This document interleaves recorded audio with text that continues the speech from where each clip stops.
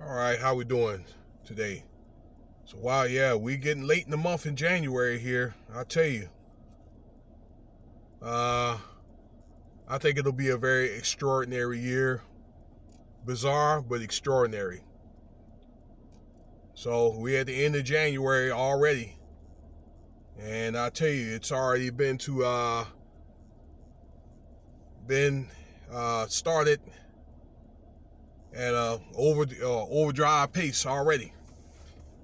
Hope you guys are having or have had a good Friday today. Had a productive day, and thank you for your time listening to this video.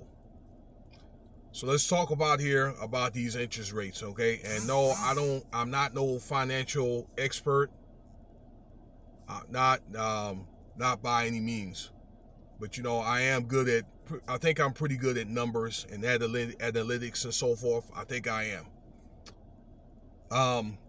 But so this is a very, very informative video about interest rates going up here, okay? And then I started looking at more videos like last night about the way they want to do these interest rates. And I just don't think that they're going to raise them high enough, okay?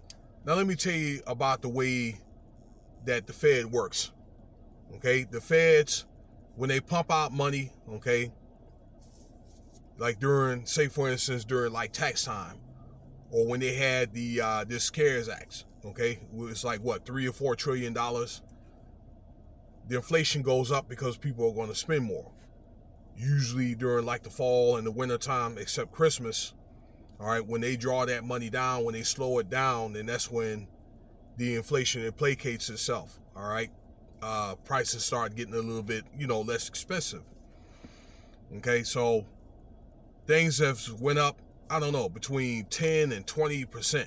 All right, when I say things, this is real estate, consumer goods, automobiles, electronics, food, those type of things, between 10 and 20% over the last year.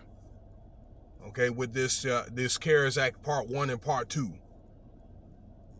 And what the Fed would like to try to do is they would like to bring the inflation down by raising, things like taxes, but mainly like interest rates, particularly like on houses and like on loans and that type of stuff. Okay.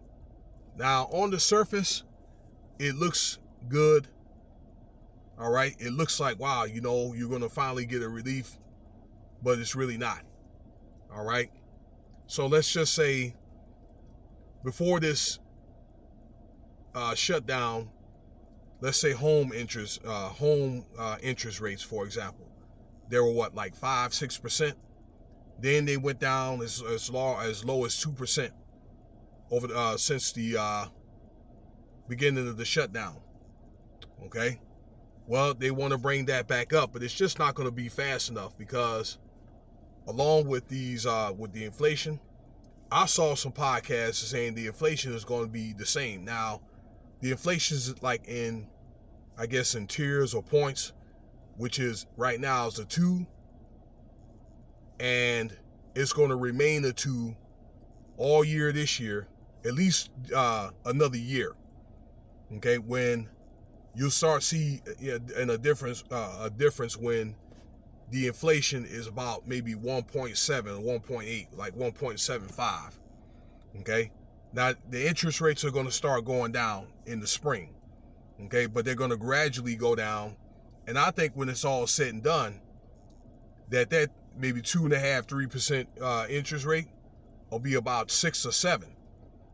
Okay, now it was thought here just 6 months ago, from speaking to my real estate agent, that the interest rate will placate itself, let's see, as of September this year.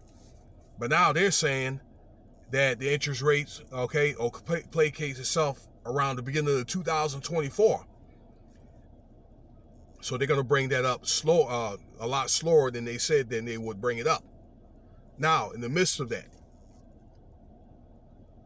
inflation is going to be the same, and actually is going to go up slightly this year.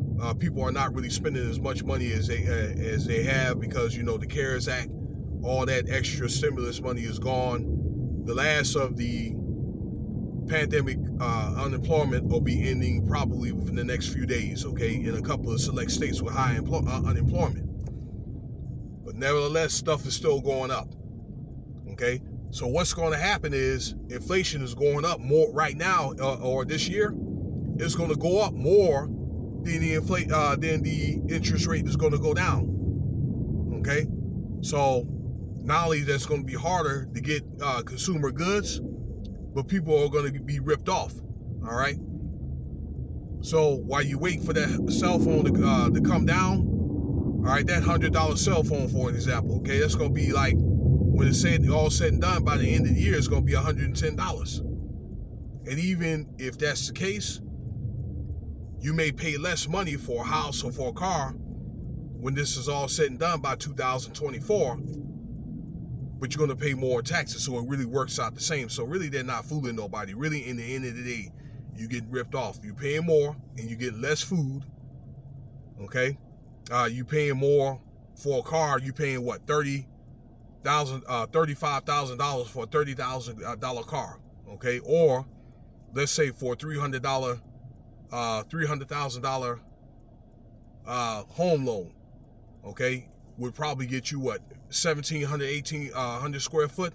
Now it's getting you about what, 1,300, 1,400. So that's what's going to happen. So in other words, 2022, probably until the spring of 23, you're not really going to see a change in price for at least another year, a good year. Expect for prices to go up this year, and the interest rates are just not going to go down fast enough. All right, because they have to find, and when I say they, that's the feds, they have to find a way to get some of this money back, as they are trying to, you know, retool this banking system here. And the Fed system, just so you know, is to keep you broke, okay? They keep you coming back. They pay you barely enough for you to keep you coming back. You need to store, you need to conserve, take care of the things that you have, all right? Because things are going to go up this year. Let me know your thoughts about the video. Subscribe, or feel free to do so. Cash App $Winston Spidey if you want to donate.